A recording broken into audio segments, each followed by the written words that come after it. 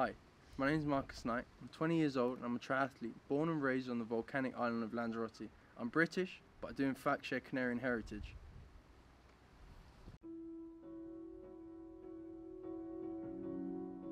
Well, my mum used to take me down to the Ironman Lanzarote swim starts every year. From a very young age, I used to see the athletes running around and I'd point at them and I'd point at my mum and tell her, I want to be there, Mum. So from there, the craze just kept growing. As most of you know, I came from a single parent household. My mum did everything for me as a kid, and she's shown that over the last 20 years she really has done everything for me.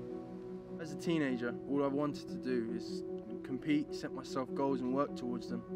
I struggled in the Spanish schooling system, but I got on with it. I pressed forward, I tried as hard as I could, but once I was at the legal age to be able to press forward with the full-time training, I did just that. Kit and the gear is expensive, so I needed work. I became a gardener.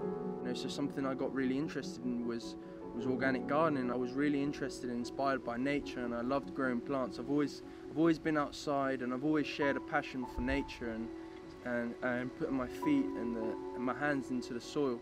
So I've noticed in the last sort of year or so, the island's getting a bit small and the opportunities are limited.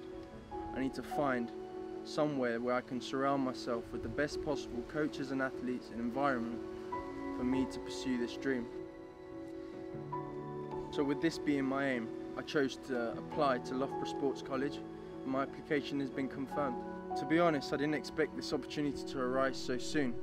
I'd saved some money expecting this opportunity like this to come up, but as expected the costs are a lot higher than what I managed to save up due to the amount of hours I spent training.